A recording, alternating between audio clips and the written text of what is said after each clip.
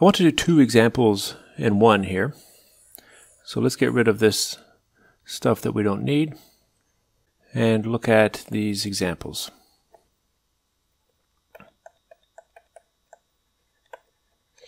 Okay, so the first example, let's suppose that we are holding an object and we drop it at t equals 0.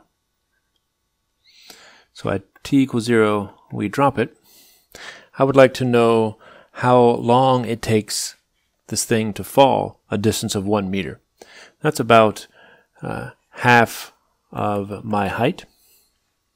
So how long does it take to fall 1 meter? If that's 1 meter, what is the time when this thing hits the ground?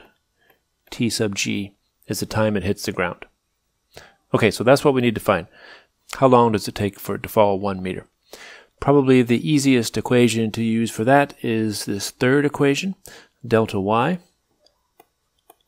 equals v naught yt minus half gt squared. Let's look and see what each value in this equation is. Delta y is the ball's displacement over the motion. It starts here and it falls down to the ground.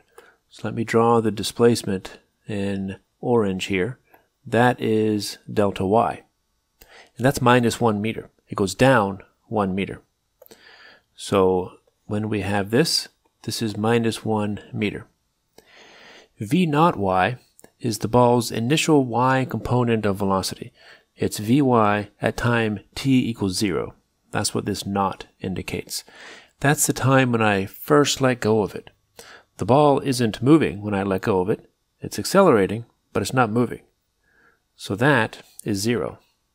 And I can zero that term out. And t is what I'm looking for. That's going to be t sub g, the time when the ball hits the ground. So I can just solve for this. I'm going to leave it in terms of delta y here, and we'll substitute minus 1 meter in a minute. So how long does it take to hit the ground? There's a square here, so after you do the algebra, you get minus 2 delta y over g. And when you substitute the numbers, you find minus 2 times negative 1. So those two negative signs cancel, divided by g, and take the square root. What I get is 0.452 seconds. It takes a little less than half a second to fall a meter. Something a little over half of most of our heights. Okay, so that's the first example. It takes about half a second, a little less, to fall a meter. Now let's do another similar example. Let's say now that we are going to drop the object from rest again. So here it is. Here's our person. They're going to drop it at t equals 0 from rest. And let's imagine that they're standing here at the edge of a cliff or something, so that when they drop it, this ball can go straight down. I would like to know how far it falls in 1 second. So we're going to let it go for 1 second. And we're going to find how far this thing has fallen. I want to find this distance. I'll call it h, that the ball has fallen in 1 second. Probably easiest again to use this third equation. So let's write equation number 3 down.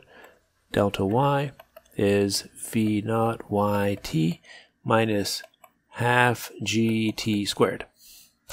Alright, now this time delta y is essentially what we're looking for. Delta y is going to come out to be minus h. Minus because it's going down, and h is how far it has fallen. So delta y, the displacement, is minus h. It's going to go down some height h that we want to find. That minus sign is there because the displacement vector is down, this way. We again drop it from rest, so that is 0. This term is gone, and t is 1 second. So we can cancel the minus signs and just calculate the distance that it falls, h, is 1/2 g times t squared, 1 second squared. and that works out to 4.9 meters. Okay, so this is interesting. It takes almost half a second to fall a meter. And in 1 second, it falls about 5 times that far. So in the second half of that second, the ball traveled so much farther than it traveled in the first half of that second. The reason is, of course, is that it took about half a second to go here, but the ball is picking up speed the whole time. So it's moving faster and faster and faster and faster. So it took almost half a second here, a little over half a second here, but it covered way more ground on this second half of that second because it was moving so much faster.